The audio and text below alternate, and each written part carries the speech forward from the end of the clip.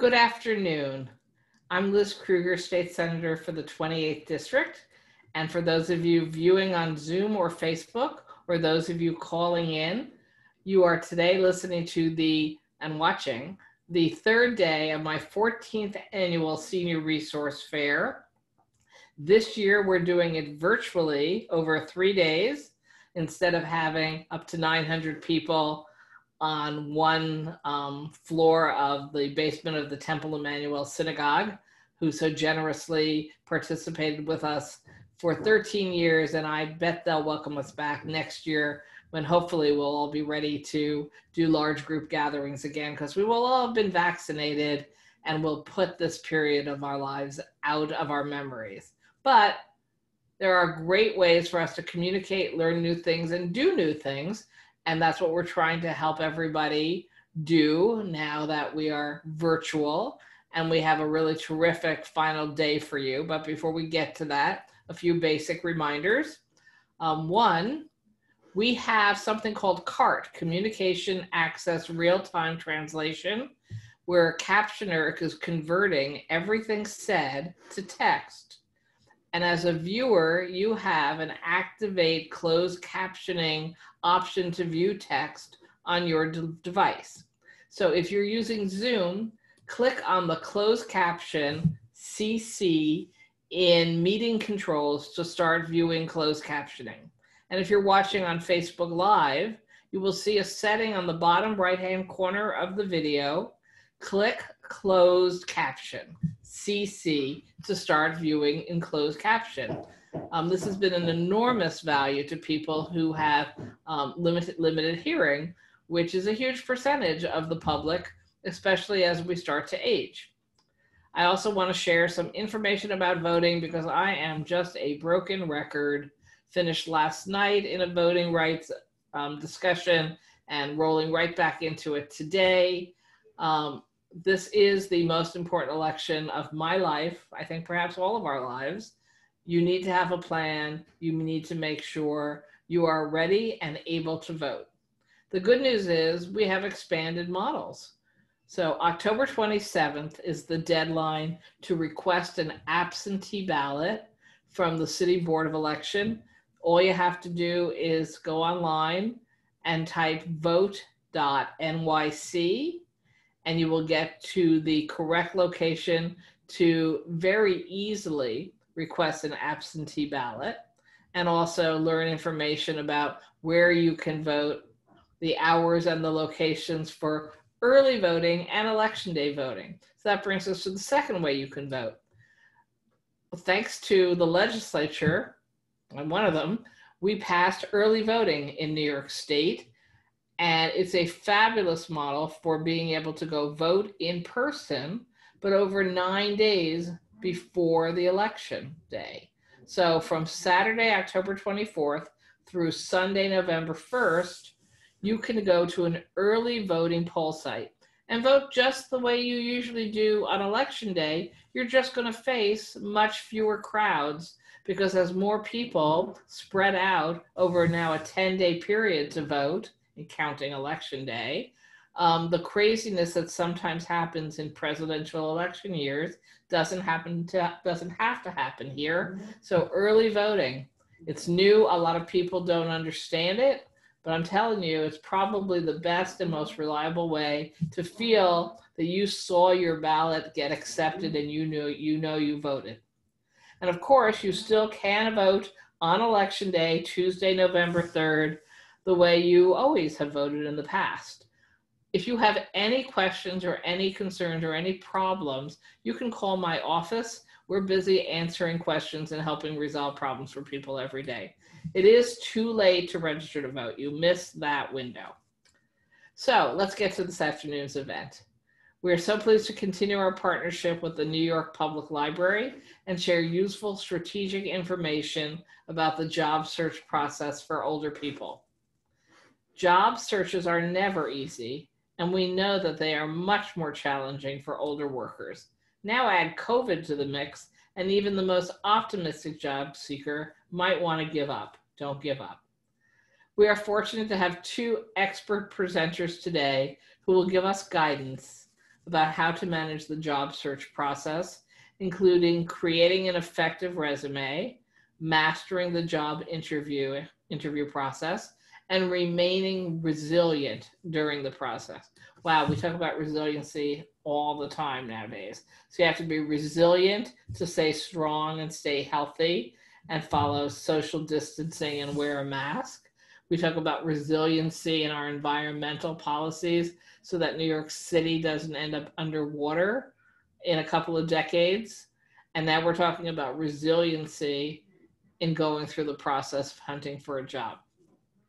Our two speakers today are Marzina Ermler, Manager of Career Services at the New York Public Library, and Stephen Davis, who is a career coach at Renaissance Solutions. And we've worked with them before, and they're really terrific. So I'm so glad that they could be with us today. To get more information about the presentation and the library's employment support programs, you can go to my Senior Resource Fair webpage at www.lizkrueger.com/SRF/. SRF is Senior Resource Fair. Again, www.lizkrueger.com/SRF/. After the presentation, I'll come back and moderate a Q&A. And we have questions that were submitted in advance, and you can submit questions today on either format, Zoom or Facebook. People who are watching on Zoom can submit questions by clicking on the Q&A button at the bottom of their Zoom window. And you can ask questions just by typing them into your Facebook page. So now I'm going to turn it over to Marzina and Steve and let them do their presentation, and then we'll all come back for questions along with a legal expert from the Human Rights Commission. So thank you so much, Marzina and Steve. Marzina and Steve, I apologize. Thank you so much, Senator Krueger. I'm just going to start the video and share my screen. As I'm doing it, okay, that should take just a minute. I hope that you guys can see it. Yes, thumbs up? Yes. Wonderful. Okay, so I want to call us, Stephen, if you don't mind, dynamic duo. And I wanted to thank Stephen as well for supporting this program, because Stephen volunteers for New York Public Library very often, and I have asked him to volunteer at this event as well. And Senator Krueger, thank you so much for allowing us to participate in this fantastic initiative. I think taking care of yourself as you are aging is super important. We all will be there. We all are there already. Thank you for that ongoing support. And as you said, Senator Krueger, looking for a job at any age is difficult, but especially now, it is even more difficult because of so many people who have lost jobs and all the issues that we have to deal with. But as you also said, we cannot give up because hiring is happening. And I know this from firsthand from Stephen, who is hiring people all the time and helping people to get jobs. So what we will do today is to look at these 4 aspects of job search for mature job seekers, as we want to call them, people 55 plus, 50 plus. The job search as a subject is obviously very extensive. So we will not be able to go very deep in these topics. We will signal the most important aspects that you have to keep in mind. And we will also give you tools where to find more information and where to find more support. Okay, so I will start with the first idea, and this is also something that Senator Krueger mentioned at the beginning, that we need to take care of ourselves first. And this is all about being resilient, right? Creating resilient mindset.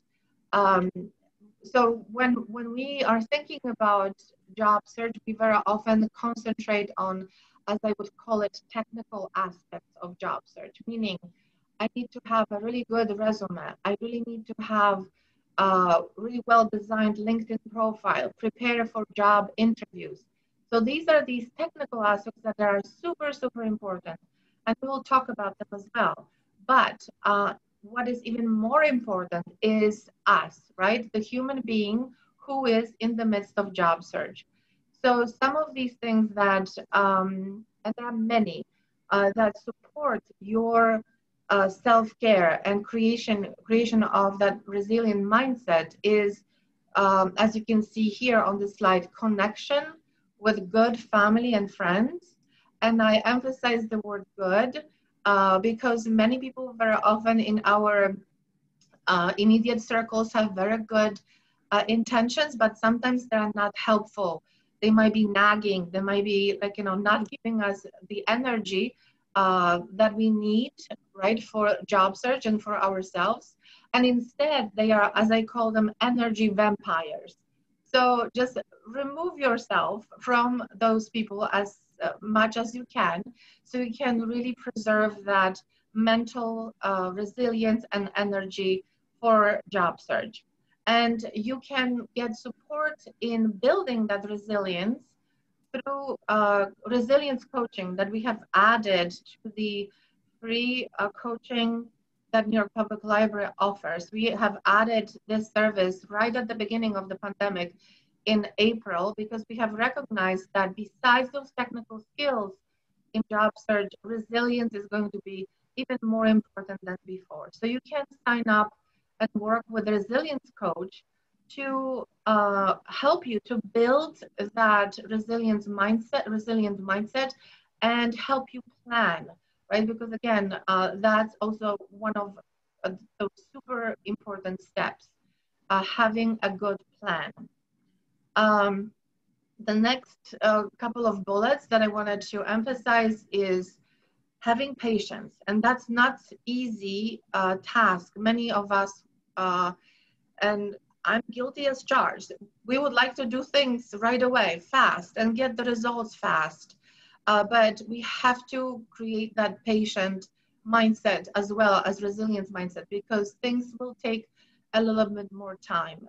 Job process will also take more time. Job search process will take more time. So be patient with yourself, be patient with people around you, and keep positive. And there are, again, many different ways to do that. We have, and I will talk about this later more, we have at the library free webinars that help you also with gaining tools to keep that positivity going. And I'm not talking about sort of like a Pollyanna positivity. I'm talking about tools that work for you, right? But what works for me to keep myself upbeat and energized and positive might not work for you. So you can choose from various tools. One of the things that I feel it's super important, and that's why I created the bullet for it, is the idea of quality sleep, right? If we don't sleep, our body feels that we are under siege, right? Under immunological siege. And we know how important our immunity is, especially right now. Sleep is important, but also physical activity is also important. So because we are more than before spending time in front of screens, being pixelated over kilometers and miles and around the globe, sometimes we sit too much, right? We stay seated for too longer time. So find ways of being active. Some of my friends designed for themselves a silly dance hours. So they just put some type of music on that makes them happy and just silly dance, right, in their kitchen or in their living room. The next idea on this slide is the 1-3-5 to-do list. And that 135 to-do list helps with building a momentum forward and combating procrastination. So sometimes we feel kind of in the rut, right? We almost, I when I coach my clients, people sometimes say, you know what, I'm just frozen. I cannot move forward. I don't know what to do. I don't have energy to do anything. So the simple idea of 135 to-do list can be a very useful tool for you to move forward. How it works is also very simple. Before you go to bed, but before you get super tired, you have to grab a piece of paper. I actually have a special notebook designated for that. And in this notebook, write down one big goal that you want to accomplish tomorrow, 3 medium-sized goals that you want to accomplish tomorrow, and 5 little goals that you want to accomplish tomorrow. And why you want to do this is because when you wake up the next morning, you are not thinking, oh my gosh, what am I going to do today? And then you start designing that day for that actions for that day. When you wake up with your goals sketched out, you can be already in action. You don't have to think and use your mental energy on thinking, what am I going to do today? So that 135 to-do list can help you with moving forward and stopping procrastination. And the last bullet on this slide that I wanted to emphasize is being kind and professional. Our environment is so complicated right now. There is so many stressors. It's very easy to lose our best selves and have maybe not the best foot forward. So just when you think about being kind to yourself, extend this kindness to everybody that you are in touch with, that you are communicating with. And that is, bundled together with being professional. So when you are in job search, when you're interacting with people in Zoom meetings, in interviews, in phone communications, email communications, always sort of err on the side of being gentle, being professional, being kind, and that will bring you more results than being forceful and than being forceful. The last 3 bullets I actually have taken from, or actually idea I have taken from an article that I read a few days ago, and I thought it was fantastic.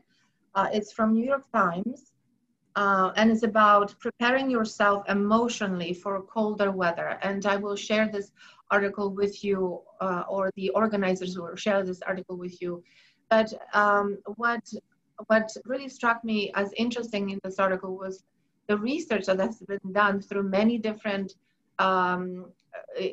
research institutions, from Harvard to Princeton, where the psychologist helped us to figure out how to move forward, especially when seasons are changing. We can be preoccupied by so many different things, and we can be stressed out. So first idea that they have shared is to acknowledge the fact that you might be stressed out, that you might be angry, that you might have lack of energy. Just feel the feeling, allow this feeling to surface and experience it.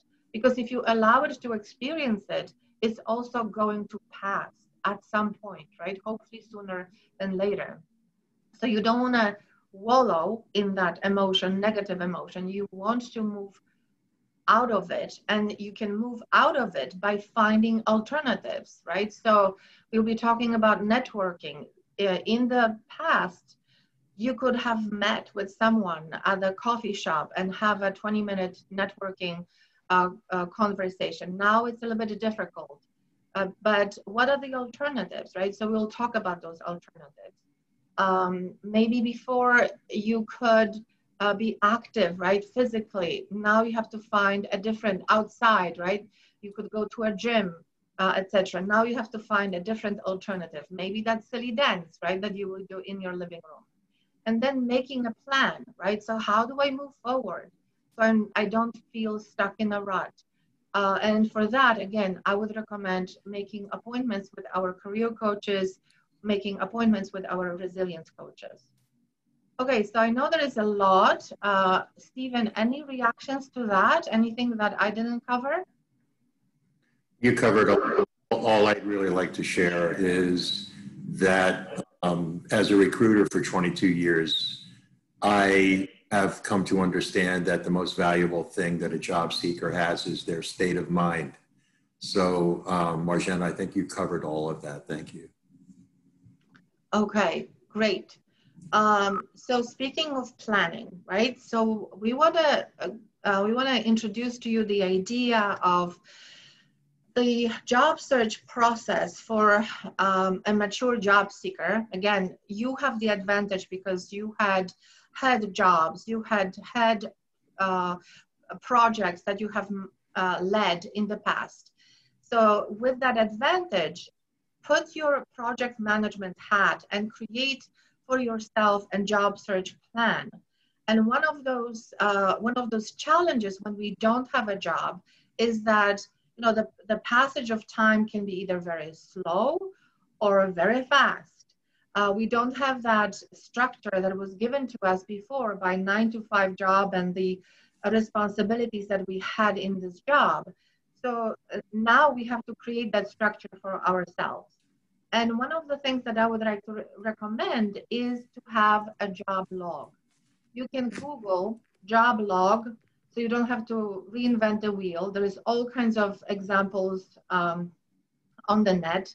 You can just grab one and use it, or you can create your own job log. What this job log should track is the important thing. So the job log should help you to track the people that you are talking to, the people that you are reaching out as new potential networking opportunities, people that you are reaching out to apply for jobs, company addresses, email addresses of people that you have interacted with at those companies. Anything that is job search related, you should put in that job log. And I would also add some type of time frame to it, right? So maybe you searched company information for 30 minutes or an hour on a specific date. Log this in because you want to also reflect, right? You want to reflect on all these activities, and also that 135 to-do list can be a great solution for you because it will help you to, again, be in the process of being planful. So setting timelines is important because you want to, like I said, reflect and find out, am I getting results from my actions? If I'm not getting results after a few weeks, then what should I change, right? So what changes should I add to my strategies to get some type of traction and to move forward? So when we prepared this presentation, I want to also give a shout out to Teresa San Roman, who was also one of the people that I started this presentation with from a wonderful organization called Maturity Works, and I will be talking about this organization later on.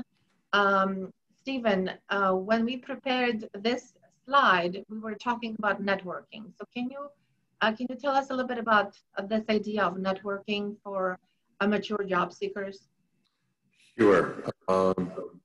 Most people think that networking means reaching out to all your contacts and everybody that you know and asking them to help you. That is not the most effective way to do networking.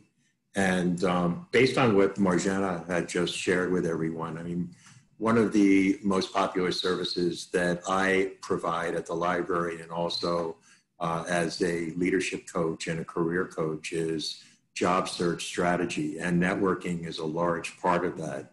And it's really important for people to understand that we are all products. You know, companies hire individuals or organizations hire individuals who fulfill a job need, just like Senator Krueger would hire someone who she believes would fulfill a need that she and her colleagues have to execute on their jobs.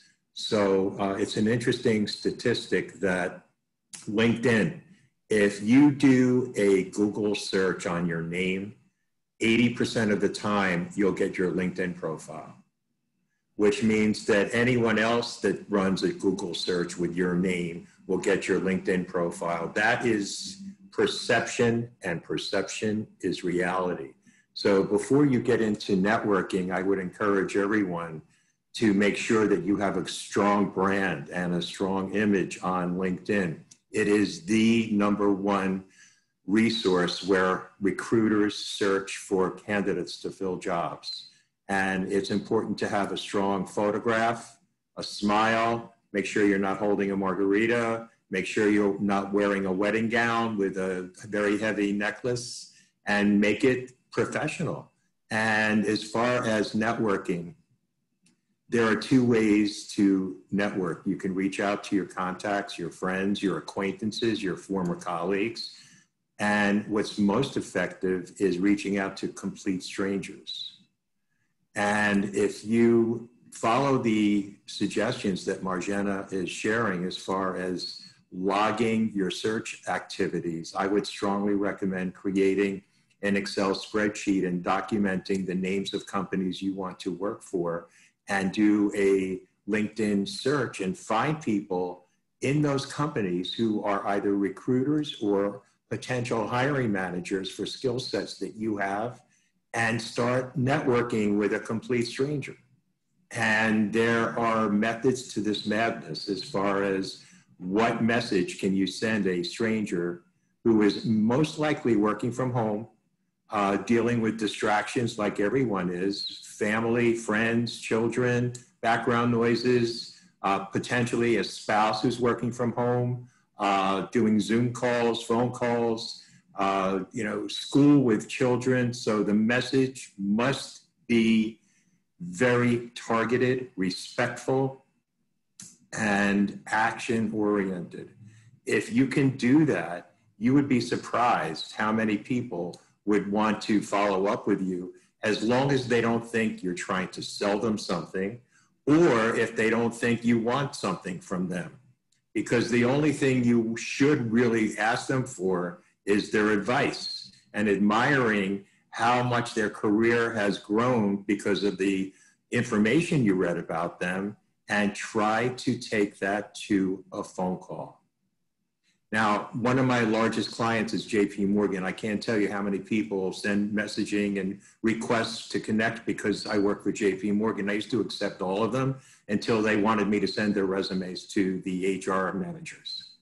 Now, no one in their right mind would send a resume to someone they don't know, because it's a reflection on you and your reputation. So I caution you to do a little research, come up with a 3-sentence or a 4-sentence message on LinkedIn, and document who you're messaging, document the names, as Marjana mentioned, in your daily calendar of activities to keep focused with that 135 list. And as you grow, you're going to build momentum. And in my experience, the odds are, this is a numbers game. And if you reach out to 10 complete strangers with a powerful connection message, you might get 1 or 2 that will accept you. If you do it 20 times, 2 or 3. If you do it 30 times, 3 or 4. Well, guess what? You just need 1. And most people might think, oh, I can't do that. I don't know. What are they going to think of me? Well, no offense, but they probably won't remember you in a week. So, as Marjana said, if you're not working, adjust it every month. I would even consider adjusting it every couple of weeks. But your LinkedIn is the gateway to receiving next steps in your job search. Yes, and then thank you so much. LinkedIn is super important. I wanted to also recommend meeting with people via meetups, via Zoom meetings, and sometimes we want to, connect only with people professionally. But you want to also connect with people, period, right? So maybe you will be participating in meetup that talks about, I don't know, the best coffee in the world or something like that. And through these connections, then you start talking to people and creating relationships online, right? And creating connections like that. Another option, oh, sorry. Mm-hmm. Sorry to interrupt, but there's another option as well on LinkedIn, because LinkedIn has groups. So if you're in advertising, advertising has many, many groups, marketing, many, many groups, administration, operations, they all have groups on LinkedIn. If you join, you'll see some very interesting comments made, and you can look up the names of the people that are making those comments. And since you're members of the same group, you have something in common. And that's one of the most effective ways to generate a response from a stranger, is having something in common. Sorry to interrupt, Marjana. No, exactly. So having something in common, love for an industry, love for some type of hobby, right? And this is where also the patience comes in, because like Stephen said, don't expect that you will just say, oh, you know what, you work in this company, I'm applying for this job. By the way, my name is John Smith. Could you forward my resume to the hiring manager? Nobody will do that. So you have to be patient and create those relationships over time. So right now, when you are not working, might be the perfect time to really build that portfolio of connections, portfolio of relationships. And one thing I wanted to say, there's so much stuff we could talk about when it comes to networking, but sometimes, very, very often actually, in coaching situations, people are asking me, and I'm sure, Stephen, you've heard this also, oh, I haven't talked to this person for last 5 years, last 10 years. How can I mean, I feel so bad, you know, can I reach out to them? Yes, reach out to them. It's fine. You know, they have not reached out to you too for last 5 years or 10 years. So you are on the equal footing here. Just reach out, ask how they are, and just, you know, tell them, you know what, I'm reconnecting with people that mattered to me in the past, and you are on top of my list. How are you, right? You know, using a very human approach will help you to kind of reheat your network. Okay. And also, it's important to document those names as well, Marjana. So Absolutely. And one last thought, if you're not working, looking for a job is a full-time job. So every morning when you wake up, if you're looking for a job, have a list, as Marjana is talking about, have a job search strategy, a to-do list, just like you would have if you were on the job. Okay, I'm just mindful of our time, so I wanted to move to the next very important tool that we have in job search, which is the resume, right? So Stephen, can you maybe start us on this? Sure. The only purpose of a resume is to secure an interview. And the best advice I can share as a recruiter is to, number one, understand the world of a recruiter, because the recruiter is the gatekeeper between you and a hiring manager. And the second gatekeeper is an ATS, which is an acronym for an applicant tracking system. And they exist because recruiters don't have the time to read every application and every resume. So the challenge is to make it through the ATS scan. And if you do, and timing is on your side, and a recruiter is still looking for qualified candidates and reads your resume, if they're not motivated to request an interview by the time they read about 60% of page one, they're clicking off you post and they're looking at another resume that made it through the applicant tracking system. So the resume length, 1 page or not. Typically, anyone that's a recent college graduate with 3 or 4 years of experience should have 1 page. Anyone with 5 to 10 or more years should have 1.5 pages to 2 pages. A resume should not be any longer than 2 pages unless someone is in education, is going for a healthcare position, is going for a government position. then there's all kinds of details that need to be added, but it really shouldn't be longer than 3 or 4 pages. But for the average employable, industrial type technology professional, whether you're in advertising or marketing or media, whatever, 2 pages is the way it really should be, or 1.5 to 2. So many people that I work with are so proud of courses they've taken, of their hobbies, of places that they've traveled to, of accomplishments that they're proud of in their previous positions. Well, guess what? If those words are not in the job description, it will not help to get an interview. Please approach the resume and the cover letter as well as a tool to speak to someone. And in order to be successful in getting to that conversation, the resume must have a high score in an ATS, match a substantial number of skill sets. And just to be more specific, as you probably know, everyone that's looking for a job descriptions are fairly common in their context and their layout. There's usually a description of what the company does, then the responsibilities, the job title. Then there's a section called requirements, or as we call it in hiring, the required skills, the must-have skills. If you don't have 70% or more of those skills, as badly as you want that job, looking for a job is not about what you would like to do. It's not about what your passion is. Again, this is technology. If you would like it, if you're passionate about it, please be sure that you have at least 7 out of 10 of those required skills, education, and experience, and then modify your resume to match those words. The cover letter has one purpose. That's you're gonna load it up with the keywords in the job description as well, but that's the place where you can use first person. Resume, you don't wanna use I am, it's just not appropriate. Your LinkedIn profile in your about section is very appropriate.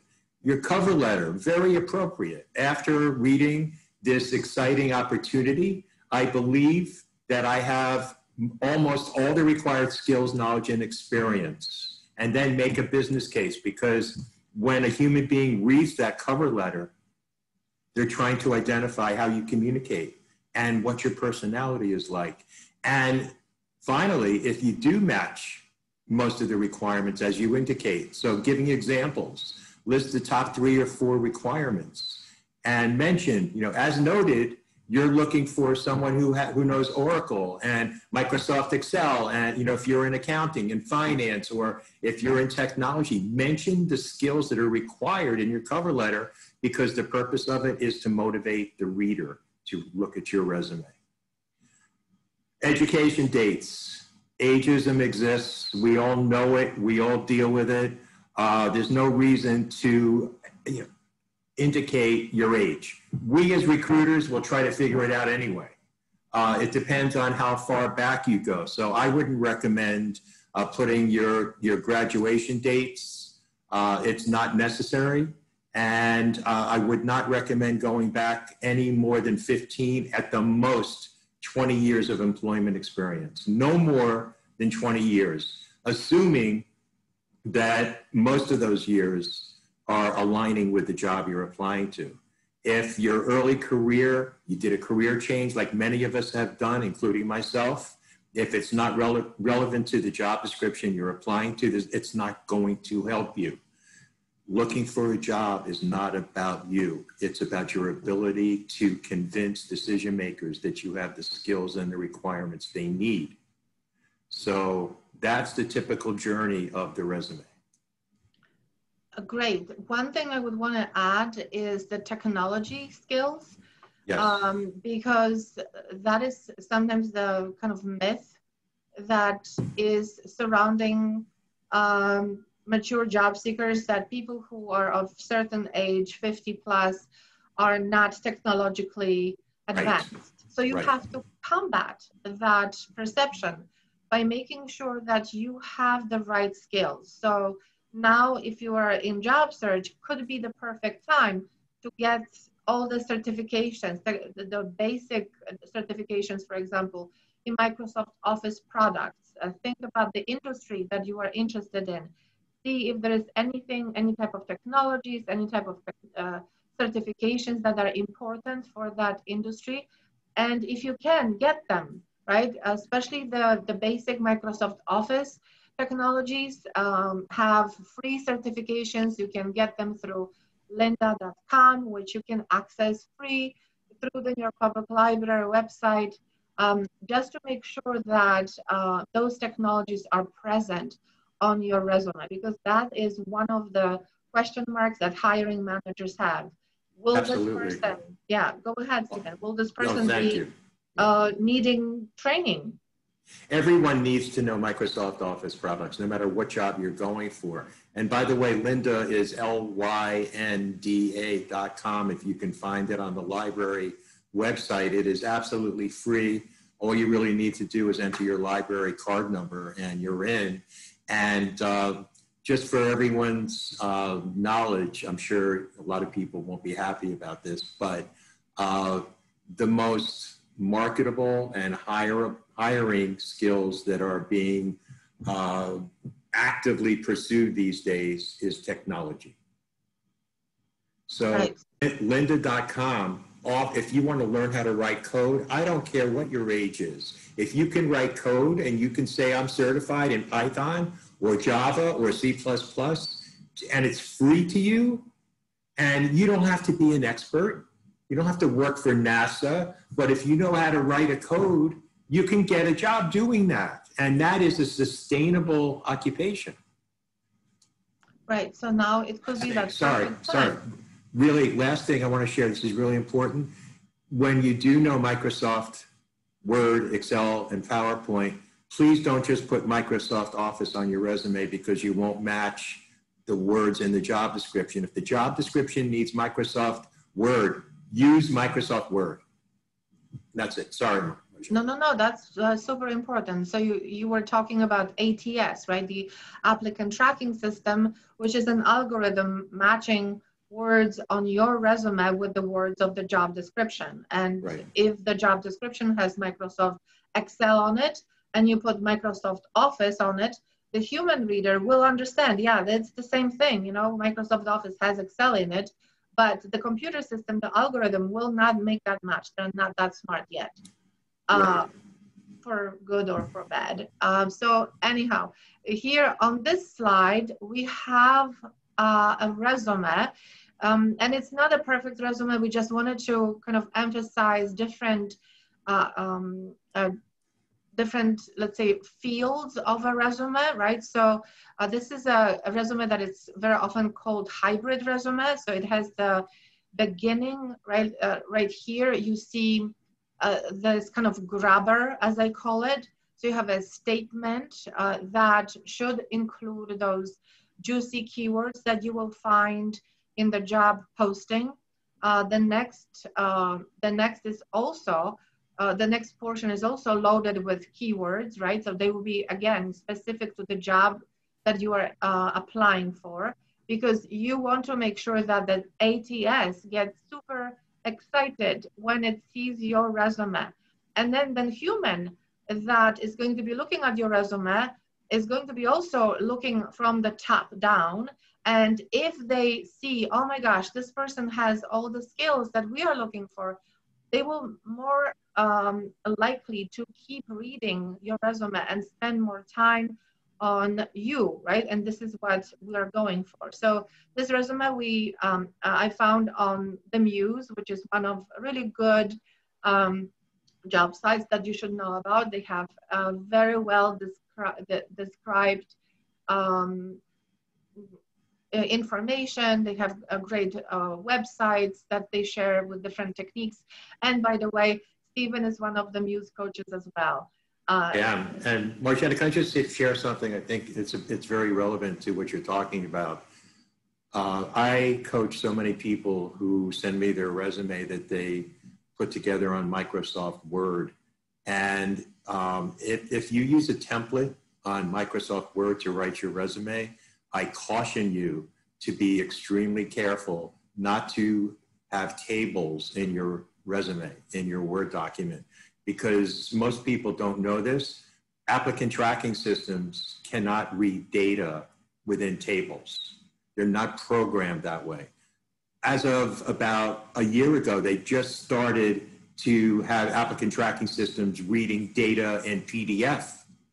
So that is not a problem in most cases. However, please don't use a table in your resume because your words will not be scanned by the system. Excellent point. So if possible, again, you will be guided by the requirements of the website that you are applying through, the applicant tracking system website. If possible, as Stephen said, save your resume in PDF if that's one of the formats that is allowed.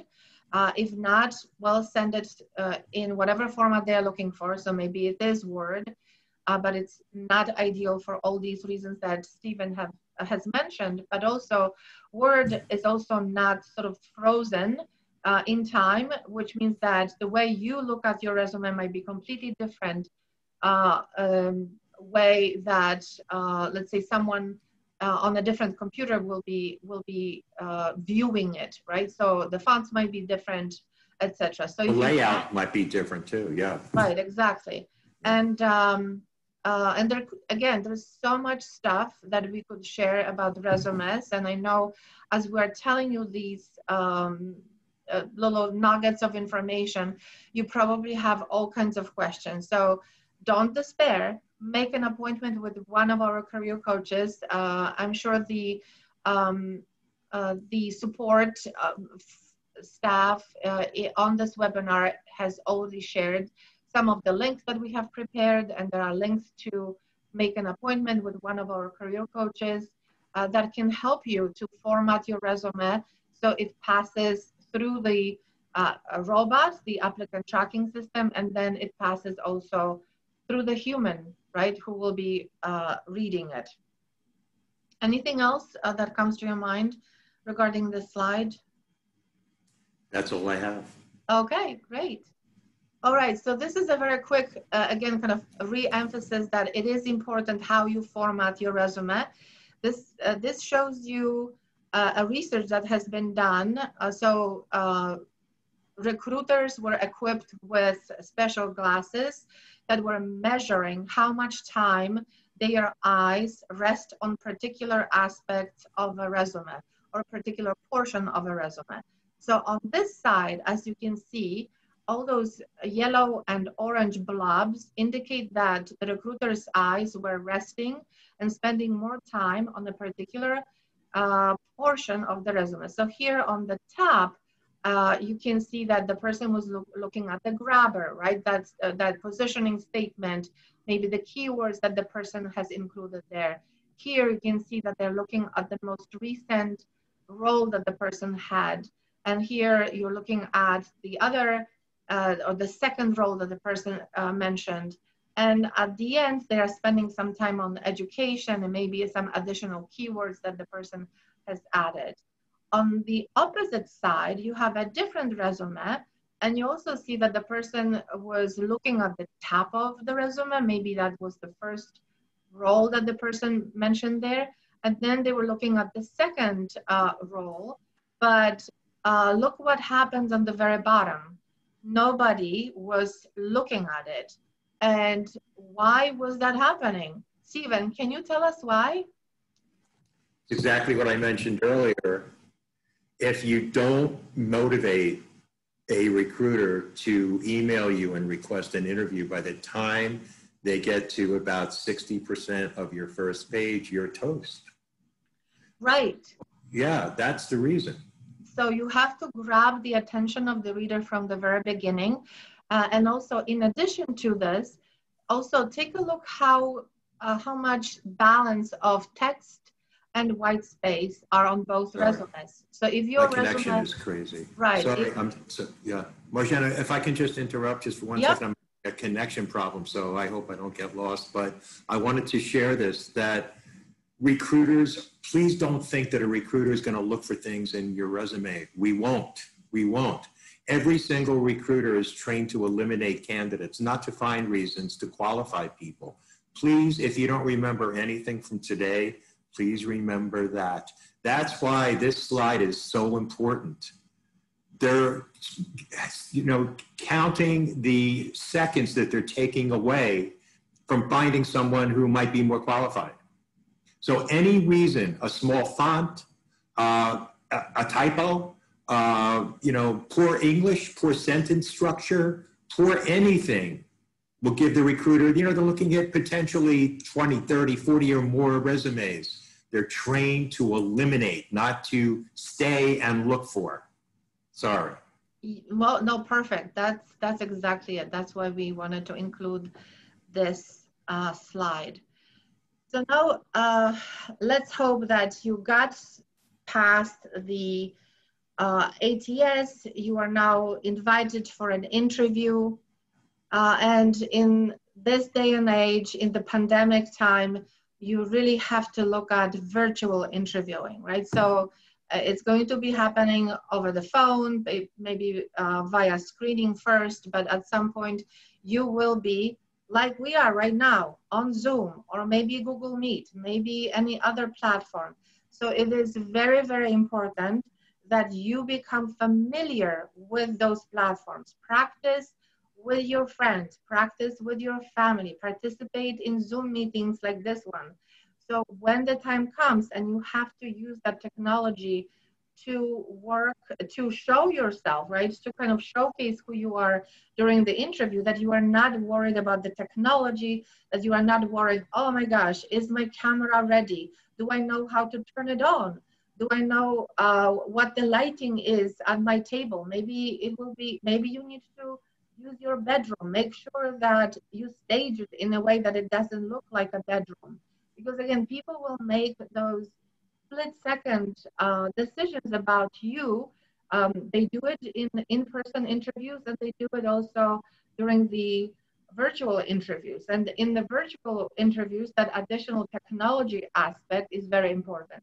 So for a mature job seeker, is super important that you master all of these technologies and you're fluent in it, and you are not stumbling through it and not being hindered by that particular aspect of the interview. So another issue that you have to anticipate is that people will be asking those traditional interview questions, right? Like the elevator pitch. So think about the virtual interview in the same way as an actual in-person interview. So practice the elevator pitch that has to be specific to the job that you are applying for. So it cannot be something that you created once 10 years ago and kind of reuse it as you could reuse an old resume, which you shouldn't do anyway, as we said. And make sure that this elevator pitch is again specific to the job that you are applying for, to make that strong first impression. Anything else? Yes. Interview is really an art. And when I start, I myself have anywhere from 5 to sometimes 12 or 14 interviews a week. And the first question I ask is, tell me about yourself. And a lot of HR recruiters will ask, why did you apply? Or why do you think you're qualified? Or, after all your years of experience, why do you think this is the right position for you? It's the same answer. Please don't rehash what's on your resume. No one will schedule an interview with you unless they think you're qualified. And that's based on your resume. So you're qualified. The recruiter wants to understand how you think, how you communicate, and why you feel you are qualified. So the elevator pitch, the why, tell me about yourself, why did you apply? It shouldn't be more than 30 or 40 seconds long. And it's an insight into what, how you think and why you started your career where you did. And please remember, it's got to be related to the job you're being considered for. And talk about growth and talk about learning. And if you were promoted over the years, talk about that. And then explain why you're looking. If you've been out of work for a while, many people have, highly legitimate reasons for being out of work. If you were reorganized in your company, please don't say you were laid off. Just say the company went through a reorg and a number of people were moved out and you were one of them.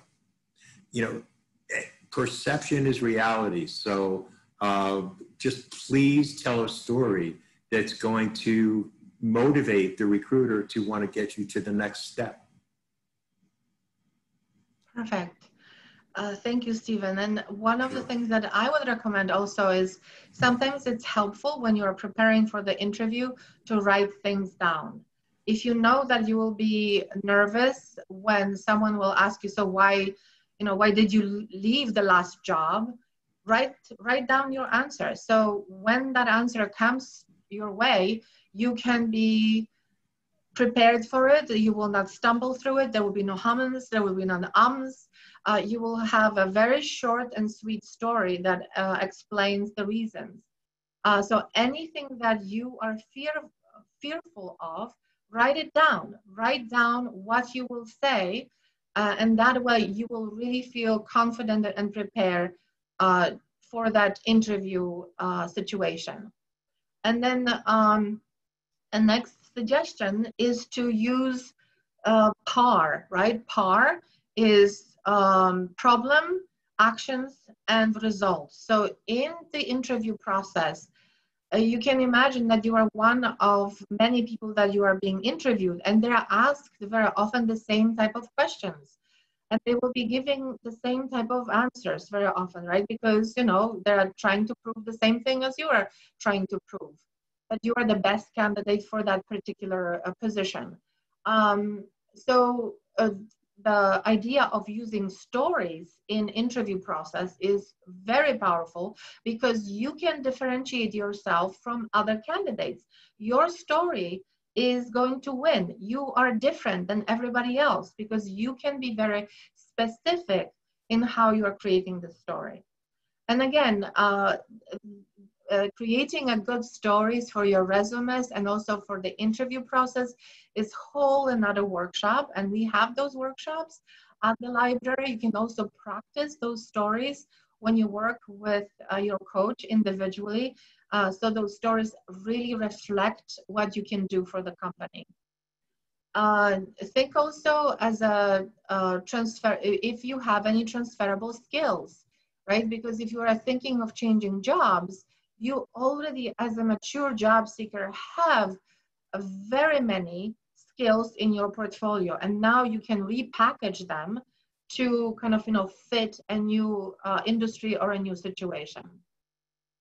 So these are, and think also as a, again, for a mature job seeker, think about questions that you want to find, right? You want to find answers during the interview, because it's super important that you learn as much about the company that you are interviewing for as they are learning about you, because you want to make sure that this company is truly a good fit for you.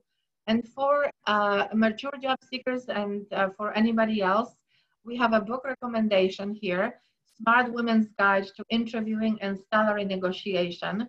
And it's not just for women, it's for everybody. And you can try. We do have it at the New York Public Library. You can request it through the grab and go service and get your hands on it that way. I'm not sure if we have Stephen with us here because we had some connectivity issues in the morning. If Stephen isn't here, then he can add anything. If not, we are really at the end of our presentation, and now it's the Q&A time. We have some additional resources for you. I'm sure they will be shared or have been shared during the presentation. You can also get in touch with Stephen or me. We have our addresses and the way to contact us on the slide. So that's all what we have for you for today. Thank you so much, Martina and Stephen, which hopefully we will get back when he resolves his technical glitches. But he was here for us for the entire presentation, so that's great. Again, two phenomenal experts who take very different sort of angles for us. So as I said before, we have questions that were sent ahead of time. I'm going to go through them and then hopefully still have a chance to get some of the questions that you all have been writing in to your Zoom or your Facebook accounts. Some of the questions that we had in advance are legal questions about age-related discrimination during the job search process and on the job. So I'm very pleased that Daryl Cochran, director of the Manhattan Community Service Center at the New York City Commission of Human Rights, is able to join us during the Q&A portion of the event. And I see that Daryl's just turned on his audio and video. Hey, Daryl, I haven't seen you in quite a few years, I think. I hope you're well. Thanks for having us. I'm very glad you're joining us. Everybody just circles around in life and keeps bumping into each other in different positions. All right, so links about general information on the commission and their new guidance on age-related employment discrimination and Daryl Cochran's contact information will be posted in the chat.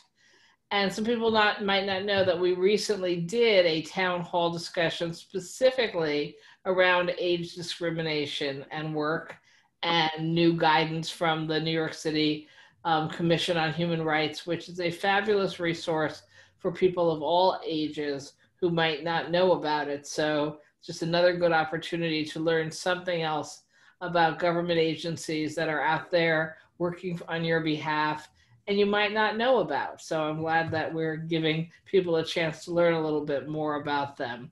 And again, one more time, for any of the information from my senior resource fair or for other resources, my website, www.lizkrueger.com/SRF Senior Resource Fair, and click on the Job Resources tab to get the links to the Commission's resources as well as our other guests today. All right, now jumping directly into questions. So the biggest question is, and I'll open it up to anyone, how do you overcome ageism when you're job hunting? Okay, so let me start, and I would say that some of the contents of the presentation that we went through would be one of the good first steps. And then I think for me, it's also the question of mindset. It will be super difficult to overcome ageism in someone else's mind, but for me, it's more about overcoming ageism in our own minds as mature job seekers. So we shouldn't allow ourselves to be overwhelmed by the idea that, oh, I'm a mature job seeker, I'm 55 years old, or I'm 50 years old, or whatever years old, and therefore I cannot get a job. Because if we start from that point of view, everything is going to be more difficult, because we first have to fight with our own brain, with our own mind. So clearing all the cobwebs first and saying, yes, I can do it. I have the tools, I have the patience, I have the wisdom.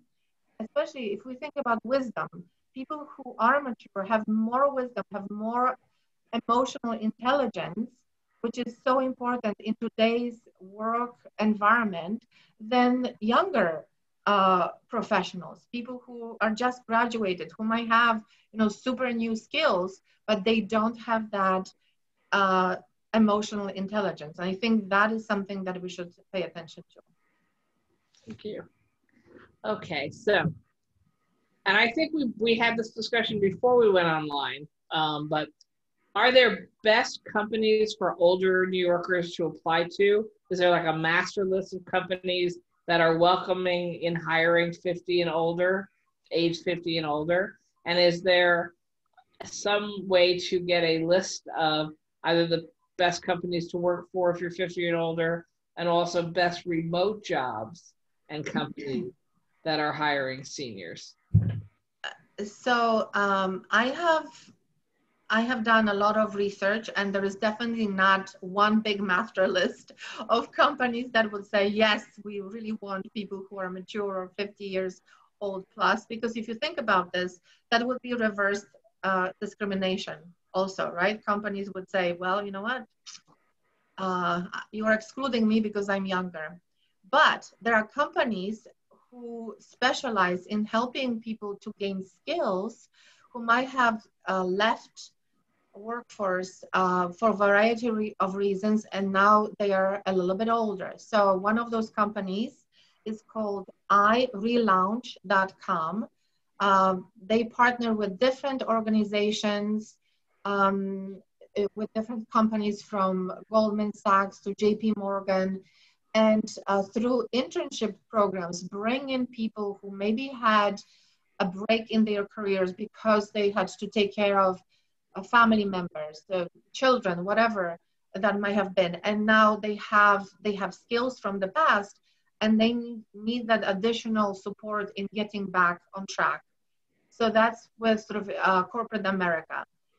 If someone is trying to kind of rescale their skills and find part-time jobs, right, that might be helpful to the community and helpful for their well-being as well, because active being helpful to others prolongs our energy reservoirs and our longevity.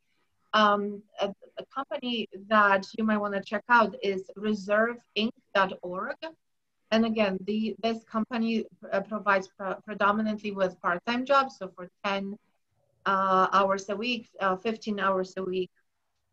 And the company that I mentioned before that provides training and internships for mature job seekers is workplace.com, Maturity Works. My partner, Teresa San Roman, has partnered with me in the past in providing these presentations for you. So these would be my top 3 suggestions for targeted companies, but I will just do research on jobs that you want to get, right? Don't think about, oh, are they going to hire me because I'm older, or will they not hire me because I'm older? If you are qualified, flaunt all of those qualifications. Flaunt the fact that you are a mature person who has all the fantastic qualities and can lead people, can be also a great follower, right? Because you know how to do that too. And kind of, do that research first. And again, I would recommend working with our coaches because they can help you to map the types of jobs, the types of companies that you might be interested in. So the first step in mapping is to identify about 20, 30 companies that fit into your qualifications, right? Fit into the types of jobs that you would like to have. Thank you. So now there's a couple of questions that go back to back and I think are really for Daryl. On a job interview, is it true that the interviewer cannot ask my age? Yeah, they, interviewers should not ask about, specific age or anything that may hint to it. I think some of the biggest things are when you graduated from college, right, or grad school or high school. So asking those pointed questions, that would be a no-no for them. And I would, if I could just say too, from the beginning, I often tell folks, possible complainants, to go with your gut feeling. If you think a question is being asked, sometimes the same words being said, but given the inflection, it sounds like they're going to hold it against you, or they may not hold it against you. So really go with your gut feeling. Come to the Commission on Human Rights. I know the links are in the chat. And what you may not know is you may meet with one of our attorneys, and then we look in our system and see that, hey, this same company has had other similar complaints against it. So that's something you may not know that we would know. So I definitely go with your gut feeling if you want to file a complaint. And how about the way they ask you in writing on your maybe an application that they ask you to fill out, or even how they ask you to fill in information on a resume? So for example, if they ask you what year you graduated college, that's probably giving a hint that I'm not, I'm not 14 anymore, or I'm not 25 Right, yeah. because I graduated college longer than 25 years ago. Or even when they ask you the dates of employment on your resume, is that legal for them to ask you that level of detail? That's a good question. I could certainly get back to our law enforcement bureau attorneys, but in general, those questions are not necessary. When it comes to ascertaining whether or not you have a degree, they simply need to ask whether or not you have it. When you acquire that, really should not matter to them. Right. And this ties into another question that actually came up on the Zoom chat about, under relevant experience, you need to chronologically list every job, or can you point to key jobs? And remembering what our other speakers said before about you don't want a resume to be 42 pages long, I think the answer is only highlight the jobs that really were relevant to you and what you're applying for now, which also means you don't have to list. And in high school, which was 50 years ago, I babysat. I don't think that's really particularly relevant at this point in your life or the job you're likely to apply for, unless you're applying to be a babysitter and the last time you babysat was 50 years ago. Do you disagree, Marzina? Yes, I agree. I completely agree that resume is not a biography, right? So it's not a legal document that you have to list your entire, not in the US. In other countries, resumes have different formats, and some of them require everything from your picture to the date of birth, etc. We are not requiring that in United States. So it should be just the information that is relevant to the job that you are applying for. This is why it's so tricky sometimes, because you have to get into habit of creating slightly different resumes for the types of jobs that you are applying for, to emphasize the things that you are really bringing to the table for that particular company. So very often, what I recommend to the job seekers is to create sort of like the mother resume, put everything that you have done, that you remember, all those accomplishments, the stories, and then when you're applying for a particular job, just create the resume just for that one job, editing, right? Editing, heavily editing the mother resume and leaving only the things that are relevant. One of the very neat techniques to emphasize that you have other skills. So let's say if you decide that you are just giving the information on last 10 years of your employment, and obviously, you might be a mature job seeker, and something from, let's say, 20 years ago is still relevant because you work for a good brand or you use a particular skill, you can add to your resume after your chronological list of companies one statement that says additional relevant employment. And in that additional relevant employment, you can list, let's say, 2 or 3 bullets that will illustrate something that is relevant, that it's not necessarily in that time frame of 10 or 15 last years. And again, I would emphasize that these are great questions that can be helped and answered in greater detail that we are able to in the webinar when people make appointments individual with our coaches, which is, again, free service. Thank you. If I could just add too, I know you mentioned some of these forms that really go back and ask specifically about all of your work history. Unfortunately, we know in the past we've seen many of those forms that asked about credit history, salary history, your criminal background. I know we're talking about age discrimination mostly, but just to let people know that those are unlawful areas of discrimination as well, and that should be reported to the commission. Thank you. Yeah, thank you for emphasizing the salary, especially because I think this is still very new for people, and people do get sometimes asked, right? So what was your most recent salary? And that's not something that you can be asked. People still might ask you, what salary do you require, right? And you should be prepared for this question. And again, the way to prepare for it is really to do a research on the type of job that you are applying for. There is all kinds of websites, including LinkedIn, salary.com, Glassdoor, Occupational Outlook catalog, handbook will give that information. So you understand the fair market value of the job that you are applying for. Thank you. So here's a specific question, but it's a storyline I've heard quite frequently. And I think COVID sort of is an added punchline for the current storyline, which is age discrimination. So here we go. On March 30th, many of us were let go from our jobs. Most of the people who were let go in my company were above the age of 54. Our boss kept all of the freelancers. Now we have learned that she hired all the freelancers to be full-time employees, and they were all significantly younger than the people laid off. Instead of hiring the older employees back, she hired the younger people. I had worked for this company for 8 years.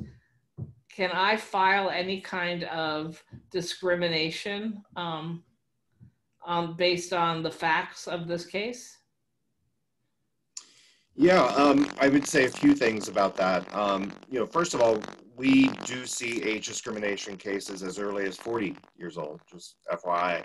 And then, as it relates to that specific one, our agency, you could, file a formal complaint. The statute of limitations for age discrimination, as most other protected classes except for gender, is 1 year. So you have 12 months to file a complaint. But we also have the ability, if you want to just give us an anonymous tip, our agency has the ability to what's known as testing a company. So we could either try to mimic various circumstances to get a job, an interview, and have people that maybe look a different way, have different racial characteristics or have different age characteristics, and see how those people are treated in each case. And then we can determine for ourselves if discrimination might be happening. Also, sometimes we just simply go into a company to look at the demographics of their employees to see if something, seems to be a little off there. Those are some of the remedies that we can find at the commission.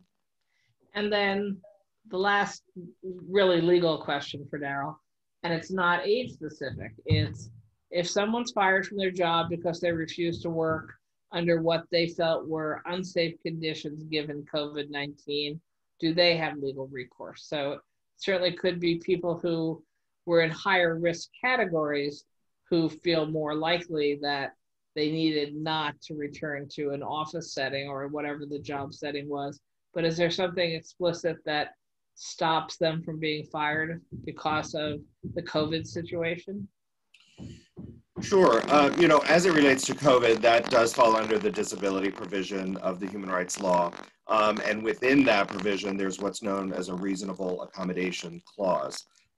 So through that, you can ask your employer for a reasonable accommodation.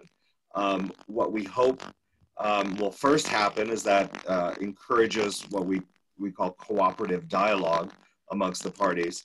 And if that dialogue somehow breaks down and accommodations aren't being made, then that is something that then someone can come to the commission and file a complaint. But because it is considered a disability, people can ask for an accommodation. Sometimes, depending on the nature of the job, people actually, have to be in that office or in that factory, whatever it may be. But sometimes they don't have to, and other accommodations can be made. So creative thinking and dialogue is very helpful in that area. And I would just also add, as it relates to COVID, we do know that some people, much like the recession back 11, 12 years ago, are unemployed for long periods of time. And obviously you should have, some sort of understanding of why that is in your resume and be able to convey that. But unemployment status is actually also a protected class within the human rights law. So that if people are unemployed for long periods of time, we know employers may hold that against them, but that is also unlawful under the human rights law. More legal questions are coming in, Daryl, so you're not off the hook yet. And that's fine. Okay, so what do you do if you're being interviewed and the person interviewing you says, I want your financial service, your banking, your insurance company information to sign off so I can keep track of your credit, salary, criminal checks as you move up the interview chain. So it implies you're not going anywhere up the interview chain if you don't sign off and let them have that information. But in New York City, at least, we have certain rules that they can ask you things like, your past salary, and I think your criminal history during an interview.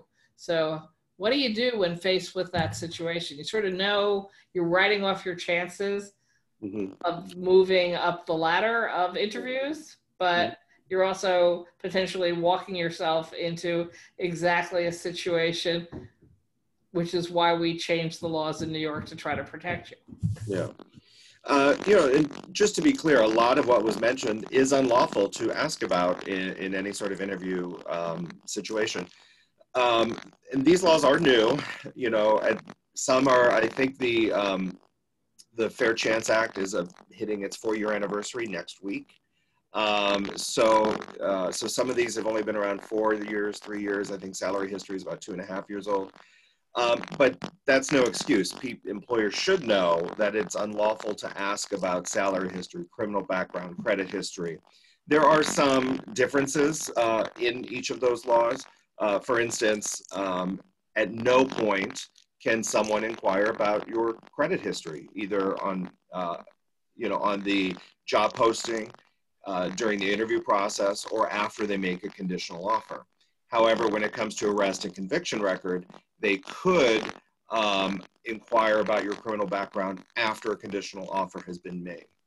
It's also important to note that there are certain exemptions when it comes to these provisions of the law. For instance, we know with credit history, some of the exemptions might be in the financial services industry, or if someone will maybe be a CFO or COO of a company and can manipulate data to benefit them financially. And also when it comes to criminal background, there are some exemptions when it comes to jobs that care for the disabled, elderly individuals, children, etc. So there are some exemptions to those. But by and large, it is unlawful to ask those questions at any point, or at least until a conditional job offer has been made. And just because they're going to be asking that at the end doesn't mean they should not be telling you that at the beginning, because then you might self-disqualify yourself. Right. And we don't want that to happen. Right. Thank you. So the next sort of group really is for Marcina, I think, or Steve if he can get back on. So let's say you really think they're going to hit you with, you're overqualified. Why would I want to hire you? So this can be people who they did leave work at a very top level position. They may have, again, we're not talking about being laid off. We're talking about there being a change in how the company was operating, but you're not applying to be the same top level position you might have left. You're applying for something with lower job responsibilities and probably lower salary. You don't necessarily want to come out and say, I'm willing to be paid less, because you think that might be cutting off your own nose, but you want to be clear that, they shouldn't imagine if they don't have a CEO job opening that that's the only kind of job you're looking for. Or in fact, you might have a really clear reason why you want to have a job with less responsibility than the jobs you had in the past. How do you talk about that in the context of a job interview? Because I think that must apply to a lot of the people who are listening today. Yeah, so I think a good first step and approach would be to come to this question from the position of curiosity and just ask, so why do you think I'm overqualified? Could you just explain it to me? Because you wanna hear their thoughts, right? Because like overqualified is like it's a big word. It can cover so many different things. So you wanna first get into the, let's say, meat and potatoes of this overqualification. What do they mean by that? And then when they start talking about it, this is the time for you to counter propose and say, oh, because you manage people and this position doesn't have any management responsibilities. Counter proposition could be, well, because I was a great manager, I'm also a great follower. And I'll be happy to support the team, and I'll be happy to support the manager because I understand how important it is for the unity of the team, for the strength of the projects, to have great leaders and great followers. So kind of turning the situation around and asking them what they mean very often just opens up the discussion and really showcases what you can do for the company in a completely different way. Thank you. Well, we have actually run out of time. It's amazing how quickly it goes. I do want to highlight there's quite a bit of information that's been put up on the chat site of contacts and other ways to get follow-up information and follow-up help, including to actually apply for job counseling through the library and how to access the Human Rights Commission. So I want to thank so much Marzina, Stephen, who still can't get back on, I'm sorry, and Daryl for joining us today. I think everybody listening learned quite a bit. I also want to remind people this is officially the end of this year's 3-part virtual Senior Resource Fair, but remind people that we will be starting up our Seniors and Boomers breakfast series, which we used to do in real life with real breakfast. And I think this year we will also be doing virtually, so you have to bring your own bagel and coffee. And that will be a whole series of issues that we hope will be helpful and relevant for older New Yorkers and what we call boomers, people who are often not only on their way to being older New Yorkers, but often taking responsibility and care for parents in some way. So it's helpful information earlier than when you yourself might need programs and services. So if you're on any kind of email list of mine or mailing list of mine, or we found you for these programs, we will find you to give you the dates and times and schedule for our next set of programs. And of course, we also have been doing virtual town halls Wednesday and Thursday evenings on a whole range of topics that are really driven by, if we get enough people reaching out saying, I need information on this, it dawns on us, oh, there's a lot of people who need to know that. We could try to set up a town hall with some experts and get them information. So my office is trying to be very aggressive about how we translate as much information as we can into user-friendly formats. And these Zoom models of entering people's living rooms and spare bedrooms and dining rooms over their computer screens is actually a very effective way to reach a large number of people. We joke ourselves that the commute's very easy. You know, it's just on that same desk you're working at probably too many hours per day already.